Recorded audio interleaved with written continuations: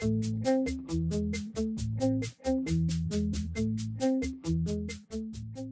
you've ever used a walkie-talkie, you know that in order to communicate, you have to take turns talking and listening. That's kind of a drag. Today's cellular base stations have that exact same holdup. A basic antenna can only do one job at a time, either transmit or receive. This is because of a principle called reciprocity, which is the tendency for radio waves to travel both forward and backward along the same frequency. To understand this, it helps to think of a wave like a train loaded up with data. The frequency it's traveling on is like the train track.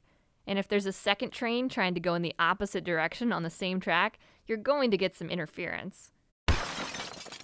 Up until now, the solution has been to have the trains take turns, or to put all the trains on different tracks or frequencies. But you can make things a lot more efficient by working around reciprocity. Researchers have used silicon transistors to create high-speed switches that halt the backward roll of these waves. It's kind of like a signaling system that can momentarily reroute two trains so that they can get past each other. That means there's a lot more getting done on each track a whole lot faster.